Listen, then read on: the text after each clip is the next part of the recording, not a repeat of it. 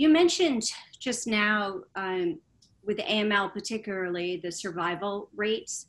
Could you talk a little bit to us about the survival rate in general for AML and then some of the differences that we may see by age? Sure, yeah, there's a lot of hope, I'm going to say, before I give you some of these numbers. Acute myeloid leukemia, as we mentioned, 20,000 Americans a year diagnosed, 10,000 approximately dying every year. So a very life-threatening, fatal disease in general as a box. Not many risk factors for the disease. There are some families with hereditary features, genetic, and we follow a lot of those families.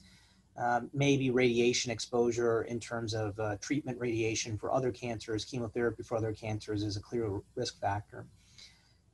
For the disease itself, you're right. Age alone is a huge risk factor for development of AML and prognosis. So the older you are, the more likely you are to be diagnosed and the tougher your outcomes are. That age cutoff is roughly something like 65 years and above, but obviously age is just a number. So that's a general cutoff. More than age is really what we call the performance status, the ECOG performance status, Heather. So that's the overall picture of how someone is. And then, of course, there are comorbid conditions, kidney disease, heart disease, et cetera.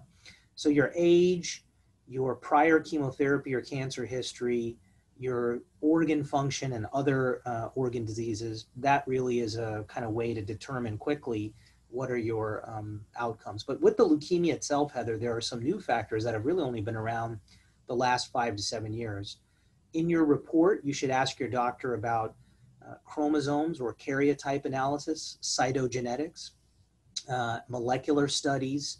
So those are the DNA or genetic changes in the leukemia, not what you're born with, those are genetic, but we're talking about what you've acquired, what you've picked up over time. And so the combination of all of these things, right? So your age, your comorbidities, your cytogenetics, molecular, that gives you and your treating team a chance at what's called prognosis, or how to determine what your outcomes are. And I mentioned earlier that there's a lot of hope. There are subtypes of leukemia, many people out there don't know this, that are considered better prognosis, so good outcomes. Those are subtypes like APL, acute promyelocytic leukemia. Some of our viewers either are facing that or have family members or know what that is. Core binding factor leukemia, subdivided based on its chromosomes, so on and so forth. There are molecular subtypes as well. Now on the flip side, we also have chromosomes and molecular features that identify high-risk leukemias. And so those are patients who are expected to maybe not do as well as their peers, and they have a different treatment paradigm. So that's kind of what we're talking about with outcomes and prognosis. Age is a huge factor, but not the only one. That's great. Thank you so much. I know that you just mentioned that there's some leukemias that have better prognosis. I guess I'd like to hear generally about treatments and advances in treatments, specifically for AML, that you're really excited about that are coming up. Well, we couldn't be having this interview at a more important time. So just this year of 2020, there have been several new approvals in the myelodysplastic syndrome, MDS, and AML space.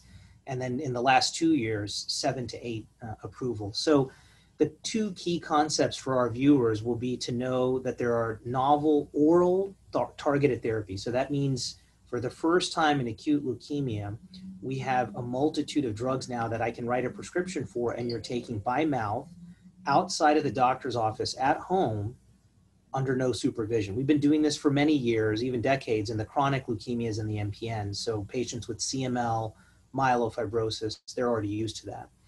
And then the second concept is the initiation of combining these therapies, Heather, so with other oral therapies or IV chemo, so traditional chemo and the new oral drugs.